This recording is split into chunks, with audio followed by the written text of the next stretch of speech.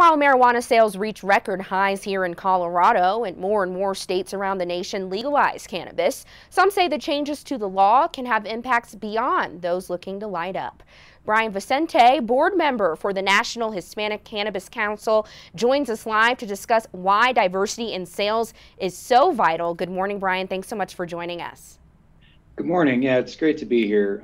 A group of Hispanic business owners and supporters formed the National Hispanic Cannabis Council. It's partially based here, but we have members across the country. And really the point is to address the underrepresentation of U.S. Hispanics in the cannabis industry. And you know, in 2020, we saw the cannabis industry was the fastest growing segment of the U.S. economy.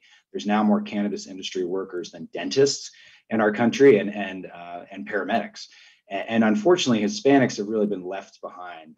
In Colorado, we have about 5% or less of cannabis businesses that are owned by people of color and Hispanics. So this organization is really formed to bring that group together to rally behind Hispanic businesses in the space and to promote jobs to the Hispanic population in the cannabis field.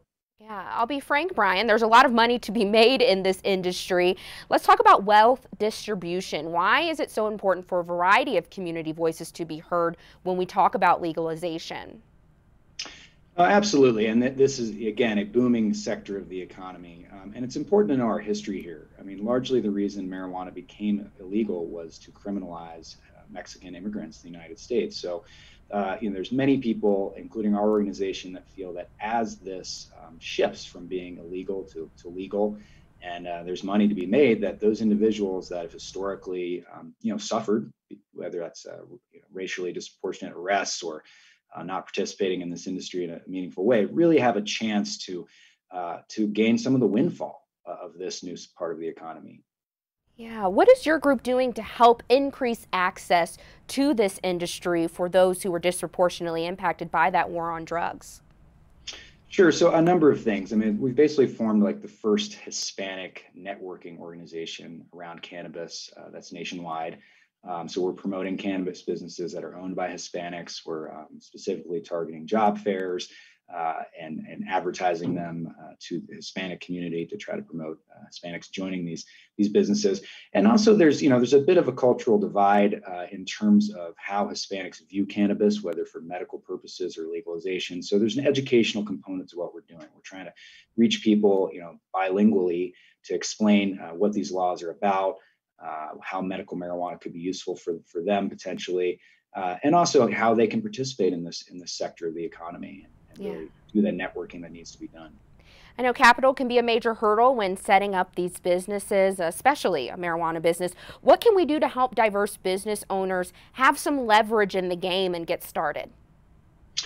Sure. So, and I will applaud. I mean, I think Denver and other cities and states around the country are really addressing this issue head on. They understand how important it is to diversify ownership and workers in this field. But capital is a giant barrier to entry. So I think, looking to have sort of low interest loans for individuals that qualify, making sure that we allow for licenses that don't cost millions of dollars to enter, such as delivery licenses. It's much cheaper to buy a truck to deliver marijuana versus buying an entire store, and really making sure that certain number of licenses are allocated to individuals that can demonstrate, we're from a population that's been disproportionately impacted. And then our group, the National Hispanic Cannabis Council, really hopes to connect these individuals to people with money or potential investors that can fuel their dreams. Last question before I let you go, Brian. I know legalization of marijuana is about much more than just money. What are your thoughts on equity laws accompanying legalization in these states? At this point, I think equity in legalization is absolutely crucial. And I don't think we're seeing many laws pass across the country that don't include an equity provision. And I think that's wonderful. I mean, really, states are beginning to acknowledge that the war on drugs has been very harmful, particularly to people of color, Hispanics, African Americans, et cetera, for decades. And now that we are allowing for new licenses and we're legalizing this substance, let's not just stop arrests. Let's also make sure that those groups can participate meaningfully in this new economy. So important. Brian Vicente with the National Hispanic Cannabis Council, thanks so much for joining us. Thank you.